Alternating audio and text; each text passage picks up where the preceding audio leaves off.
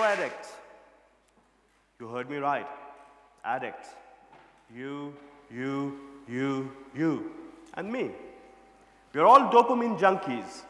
We all require our regular hits of the feel-good substance called the dopamine. As a result, the very qualities we have as human are being lost as we dive deeper and deeper into this addiction. And the addiction that I'm referring to is the screen time addiction. And if you think you're not an addict, imagine for a second, what will happen if you lose your phone? Panic? Stressed? How much time do we spend looking at our phone or our eyes glued to the screen? Would it shock you if I tell you that according to the latest evidence base, we check our emails 74 times a day? We check our phones more than 200 times a day. We upload 350 million pictures on Facebook on a daily basis. In fact, by the time I finish this sentence, 20,000 new pictures would already be uploaded on Facebook. Are you concerned? If you are, this is just the start. Our attention span at our workplace is 40 seconds. 40 seconds. It is alarming, and it's going to get worse, as of the 7 billion people on this planet, 5 billion have got phones. 1 in 4 children under the age of 6 has got smartphones. The way we deal with technology on a day-to-day basis has changed immeasurably. And that was brought home to me 3 weeks ago when I was working with my 2 nephews, 7 and 5, cleaning my study. And all of a sudden, one of them found a dusty old cardboard box filled with VHS tapes. How many of you remember VHS tapes? Can I have a show of hands? Yes? He came running to me very excitedly. He said, "Mamu, uncle, what is this?" I said, "I'll try to explain, but I'm finding it hard to. Is this something that we used to watch videos on?" All of a sudden, they started swiping it. Nothing happened.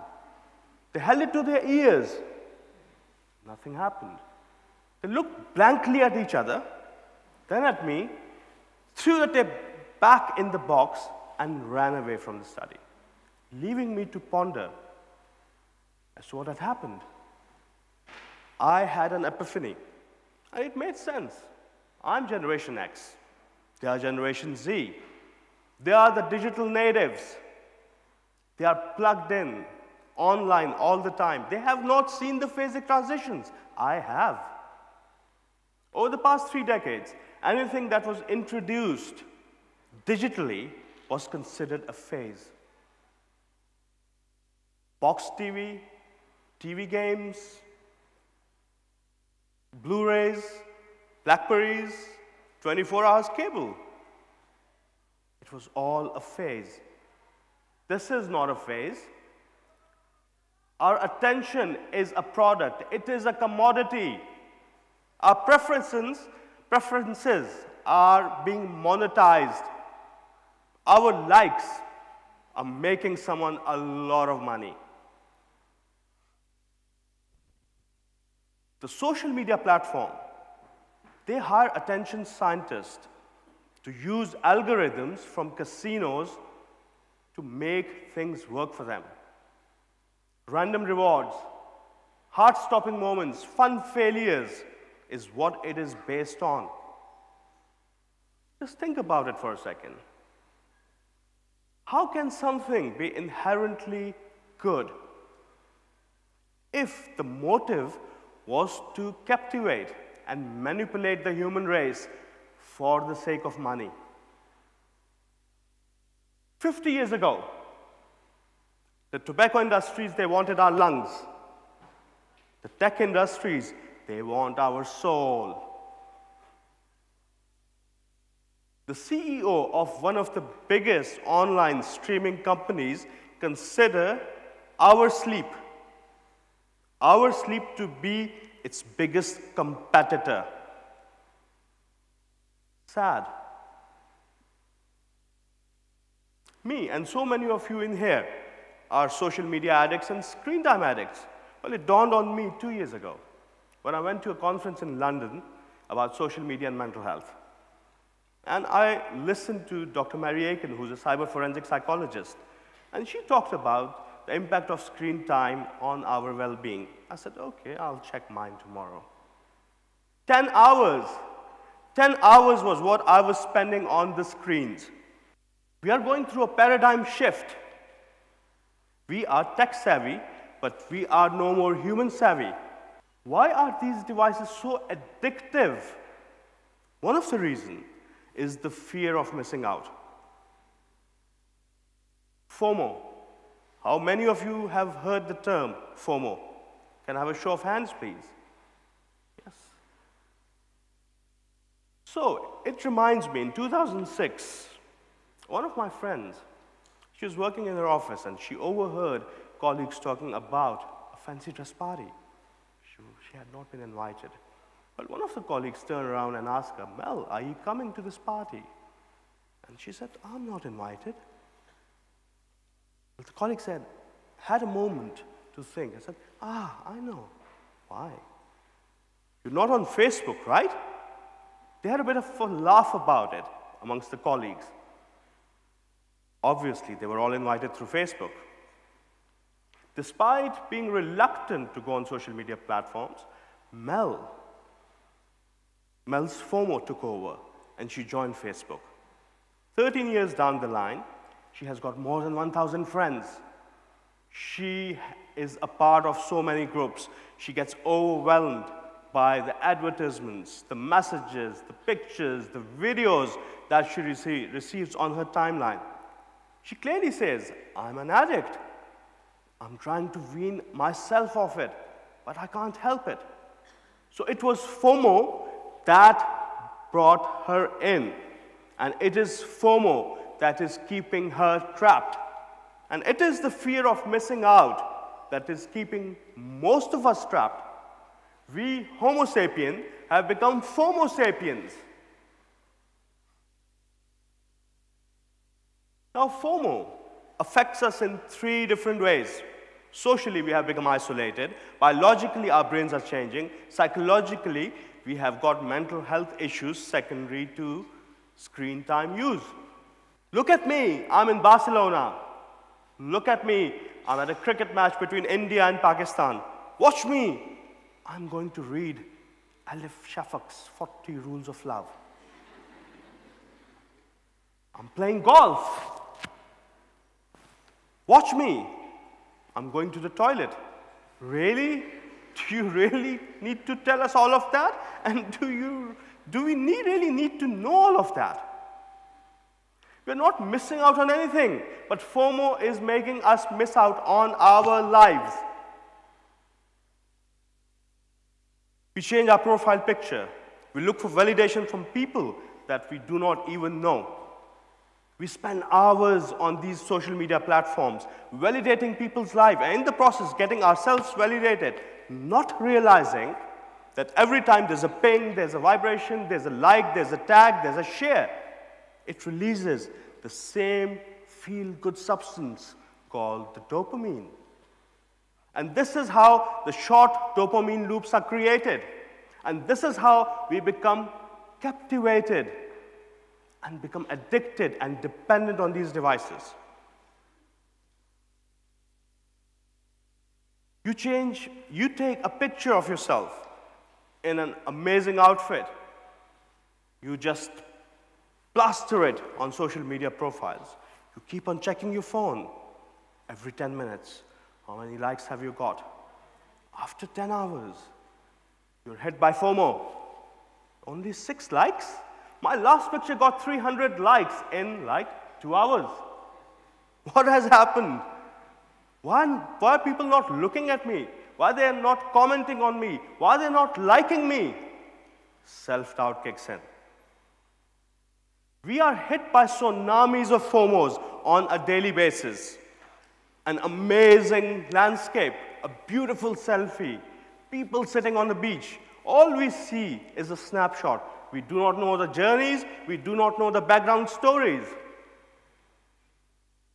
We go for a vacation with family. We're so busy spending our time taking photographs and uploading it on social media platforms that we forget to do the most basic thing: create memories and upload it on the biggest hard drive ever created, your brain.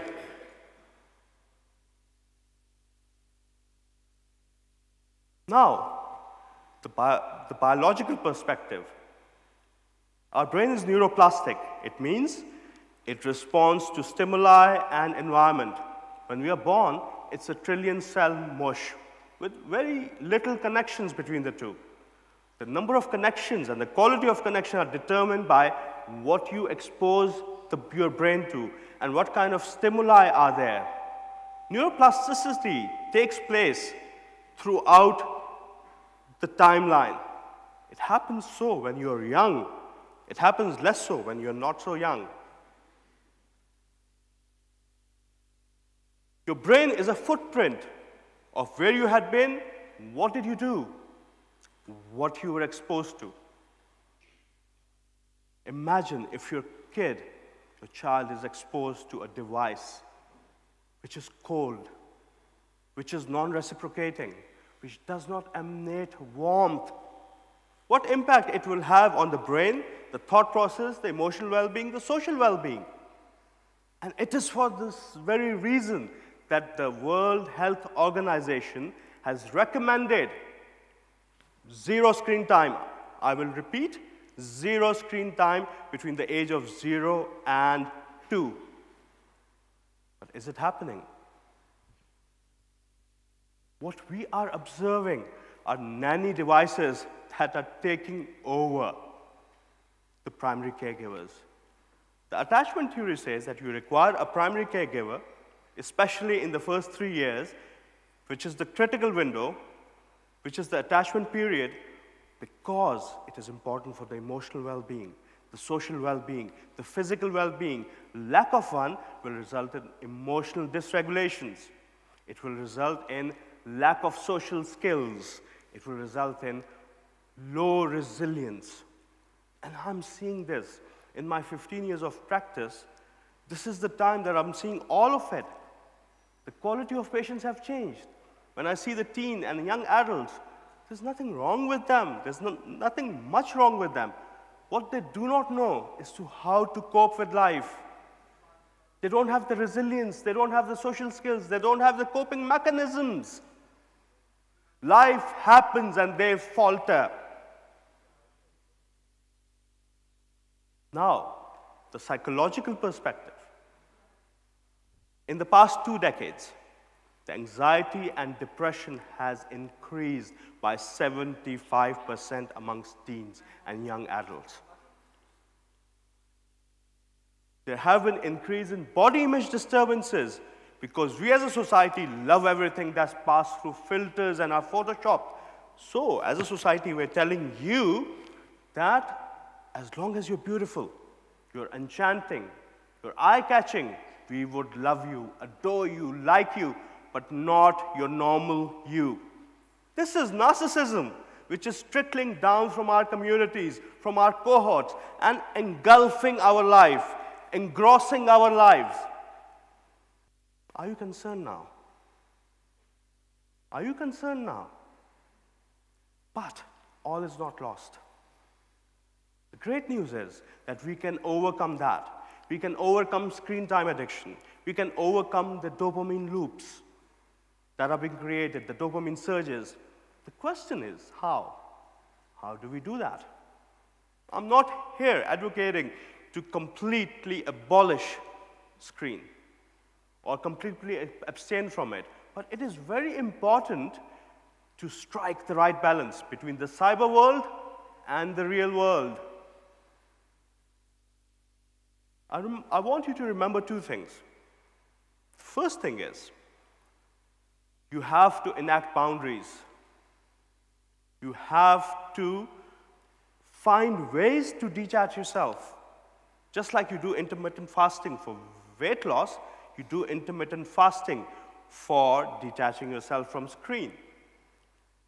You minimize the use in public spaces, bedrooms, living rooms.